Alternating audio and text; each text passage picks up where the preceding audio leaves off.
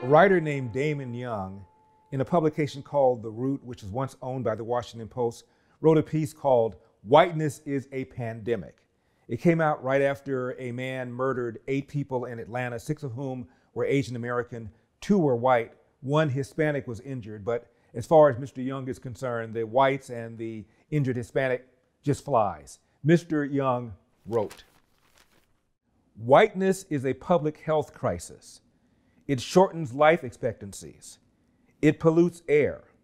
It constricts equilibrium. It devastates forests. It melts ice caps. It sparks and funds wars. It flattens dialects. It infects consciousnesses. And it kills people. White people and people who are not white, my mom included." Now, apparently, Mr. Young's mom died of cancer, and he feels that it was misdiagnosed or not diagnosed because she was black, and that she only began receiving good care after she had been diagnosed with stage 4 cancer. So he blames the system, the man, white people, somehow, some way, I guess.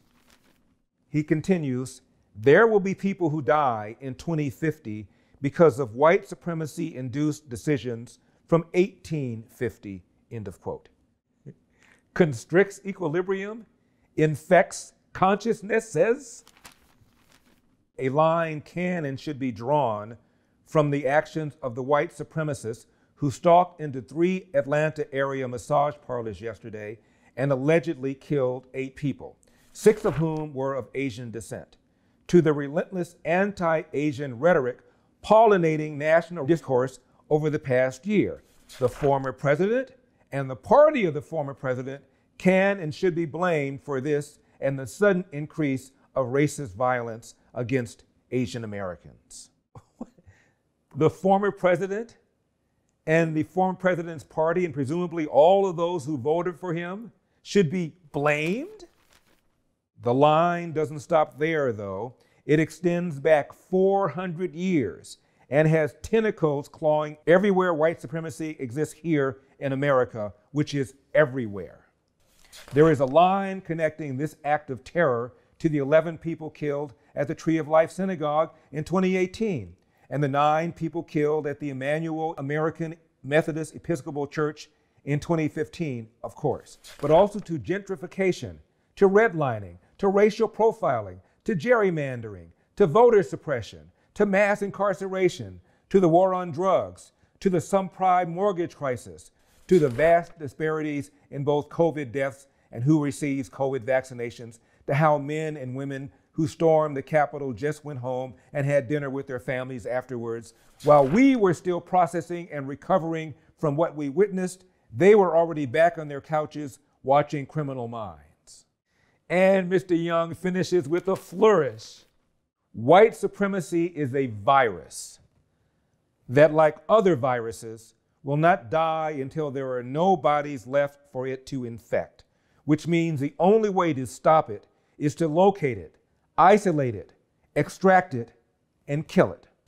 I guess a vaccine could work too, but we've had 400 years to develop one, so I won't hold my breath, end of quote. Wow, where do you start with this? Let's start with this. The racial group that commits the greatest percentage of hate crimes against Asian Americans is blacks, followed by whites at roughly 24%, blacks are at 25%, followed by Asian criminals at 24%. So the greatest percentage of hate crimes committed against Asian Americans is committed, Mr. Young, by blacks. These are not Donald Trump supporters. This is from the Washington Examiner, quote, "That the left seems to need to blame every ailment of society at the feet of white people, conservatives, and Trump himself lacks any form of seriousness. While there are some violent perpetrators who are white, conservative, or Trump supporters, FBI stats suggest that most anti-Asian violence has come from black perpetrators. Refusing to look at these stats represents a refusal to take seriously the lives and securities of Asian Americans. According to the DOJ, 27.5% of all violent Asian crimes against Asian Americans in 2018 were committed by black people. That's over 50,000 incidents in a single year. White criminals and Asian criminals each account for 24.1% of all attacks on Asians. And Asian people, similar to their white counterparts, are underrepresented in violent crimes committed in proportion of the population they make up, which means Black Americans are overrepresented at 13% of the population. As to Mr. Young's apparent assertion that white people by definition are villains, do you know who rapper KRS-One is? If there is a Mount Rushmore of rappers, he's on it. Doesn't sound like KRS-One agrees with Mr. Young. This movement for freedom always existed within the United States. In the United States, we have a huge abolitionist movement, people who are against slavery. And most of them are white people, to be honest with you, in the United States. Most of the people who are against slavery in the United States are white people. You would think that black people would be the ones at the forefront of the abolitionist movement, and we are. I mean, I could quote Frederick Douglass, I can go on to Nat Turner, I could talk about Harriet Tubman and others. But when you look at the historical change, we can fight. We fight, we riot, we protest. But when it comes to the courts, the laws, the mood of society, religion, white people, white Americans have been at the forefront, have been the leaders of black freedom. Now, black people don't want to say that. I don't know why, but it's the truth. What? The truth is, Barack Obama was not elected by black people. Even if all the black people in America voted for Barack Obama, he still wouldn't win, because we're that small of a group in the United States. Latinos, whites, they said, we want him, black man in office. Regarding the inherent evil of white people, Malcolm X was once approached by a female college student who asked, "Mr. X, what can I do to help?" And he responded, "Nothing." He later on said he regretted that response. Here's what he wrote. "I know better than most Negroes how many white people truly wanted to see American racial problems solved. I knew that many whites were frustrated as Negroes. I'll bet I got 50 letters some days from white people. The white people in meeting audiences would throng around me after I had addressed them somewhere. What can a sincere white person do? When I say that here now, it makes me think of the time that little co-ed I told you about, the one who flew from her New England college town to New York and came up to see me in the Nation of Islam's restaurant in Harlem. And I told her there was nothing she could do. I regret I told her that. I wish that now I knew her name, or where I could telephone her or write her and tell her what I tell white people now when they present themselves as being sincere and ask me one way or another the same thing that she asked." End of quote. And economist Tom Sowell has written about how it was Western civilization that began to question the morality of slavery. Another cliche that has come into vogue is that slavery is America's original sin. The great Supreme Court Justice Oliver Wendell Holmes said that a good catchphrase could stop thinking for 50 years. Catchphrases about slavery have stopped people from thinking for it even longer than that. Today, the moral horror of slavery is so widely condemned that it is hard to realize that there were thousands of years when slavery was practiced around the world by people of virtually every race. Even the leading moral and religious thinkers in different societies accepted slavery as just a fact of life. End of quote. Indeed, it was Western civilization that became morally repulsed by slavery. No one wanted to be a slave, but their rejection of slavery as a fate for themselves in no way meant that they were unwilling to enslave others. It was just not an issue until the 18th century, and then it became an issue only in Western civilization. Neither Africans, Asians, Polynesians, nor the indigenous peoples of the Western Hemisphere saw anything wrong with slavery, even after small segments of British and American societies began to condemn slavery as morally wrong in the 18th century. What was special about America was not that it had slavery, which existed all over the world, but that Americans were among the very first peoples who began to question the morality of holding human beings in bondage.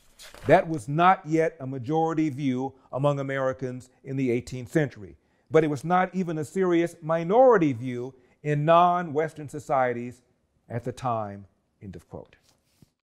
How bad is America, where whites, pandemic whites, are over 60% of the population?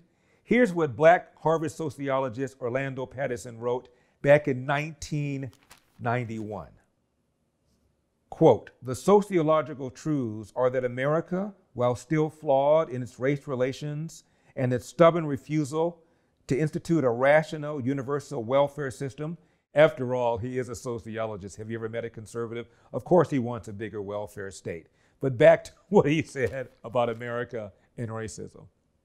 America is now the least racist majority white society in the world, has a better record of legal protection of minorities than any other society, white or black, offers more opportunities to a greater number of Black Americans than any other society, including all of those of Africa. And about linking today's problems to slavery and Jim Crow?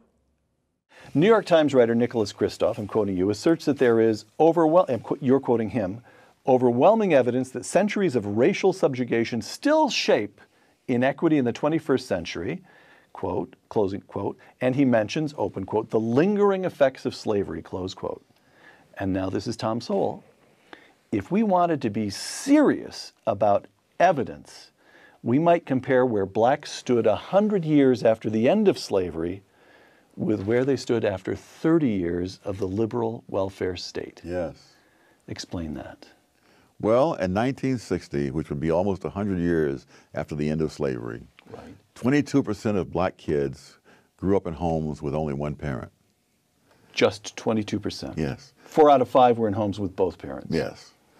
30 years later, after the liberal welfare state, that number had more than tripled. And so I said, well, let us compare, if we can speculate on how much that 22% was due to the legacy of slavery. But we know that that tripling was not due to the legacy of slavery. It was due to the legacy of a whole different set of policies.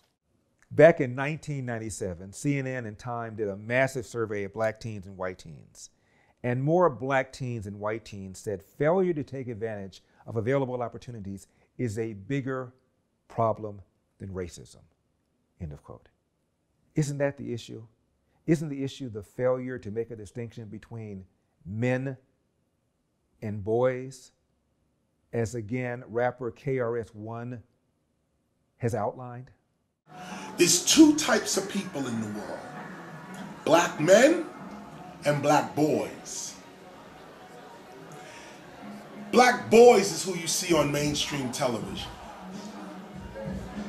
I want the girl, the big house, I'm driving the car. That's little boy stuff. And any man will let you know, any man knows that. Any adult knows that.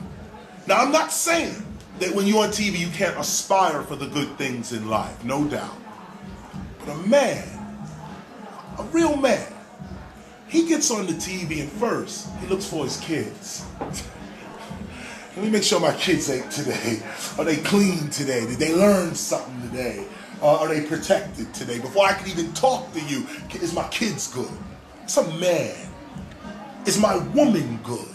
Is she empowered? Does she feel like she can breathe? Is she expressing herself? Does she feel loved? What's my woman doing? Most of the rappers you see on TV, they have no woman in their life. They have little girls who are only interested in little boys. So they play little girl, little boy games. I want the guy with the car. That's a little girl, a little boy. I can't argue with that. Leave all that over there, okay? There's a little girl, little boy arena that rappers play into. But the majority of us are men and women. The majority of us. Finally, Mr. Young, if you're still watching, we end with a quote from Aristotle. I know he's white, but still. Anyone can become angry. That is easy. But to be angry with the right person, to the right degree, at the right time, for the right purpose, and in the right way, this is not easy. Mr. Young, I'm Larry Elder. We've got a country to save. See you next time. Now, programming note, we have been completely demonetized by YouTube. Why am I smiling? Because it means we must be doing something right. Now, in order to get me uncensored and on demand, all you have to do is go to larrytube.com. That's right, just larrytube.com, because we've got a country to save.